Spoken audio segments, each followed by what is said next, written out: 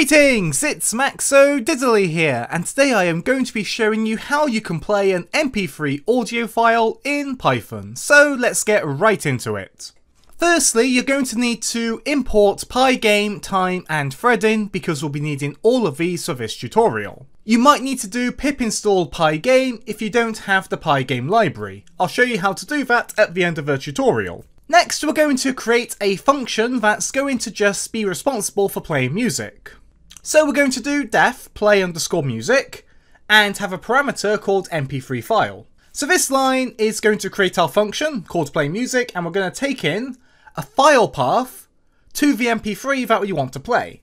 Then we do pygame.mixer.init. So this initializes the mixer module in pygame, and this is required for us to play sounds. Then we do pygame.mixer.music.load mp3 file.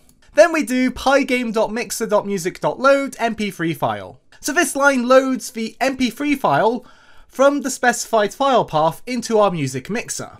And then we can do pygame.mixer.music.play, and this line will start playing the music that we've loaded into our mixer. So now we need to make a function that just waits for user input. So we're going to do def wait underscore for underscore input.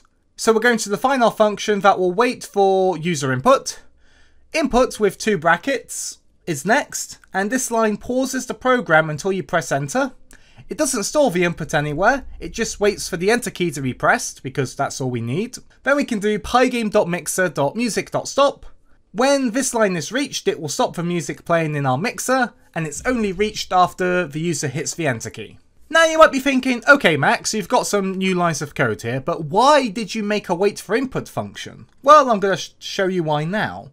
So we've got 2 lines of code here.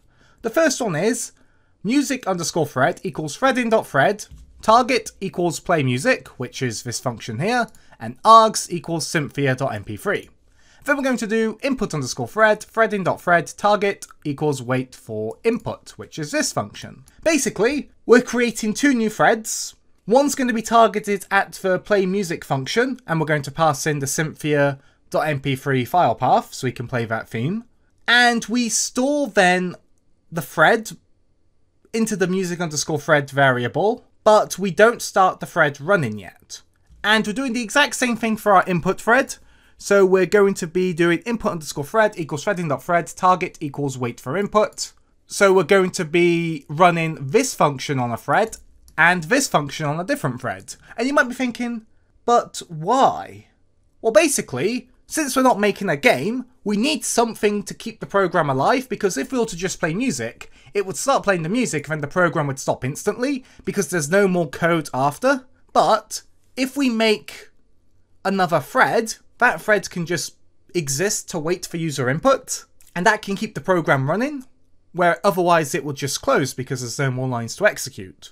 After that, we're going to do music underscore thread.start and then input underscore thread.start. So we're going to start the threads we just created. And so that's basically it for this tutorial, but there's 2 things we need to go over. So, if you're in Visual Studio, you can go to your Python environments, and then you can right click on your Python environment, go to manage packages in Python, and then you can just type pygame, and then you can click here to install it, or click the run command pip install pygame.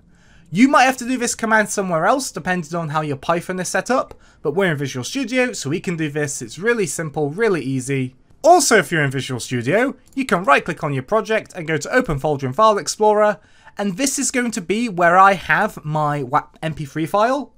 It's right next to the Python file, meaning I just have to reference the file name and no subfolders. You can put the file wherever you want, just make sure you get the file path correct. With all that, save your work and then hit play. And as you can hear, we can hear the Cynthia theme. Well, a different version, not the original version. And that's basically it for this tutorial. As you can see, the program didn't close, we hit enter, and then the program stops. So, thanks for being a great audience. Be sure to leave a like and a comment if you enjoyed, and subscribe for more Python tutorials. Thanks for watching.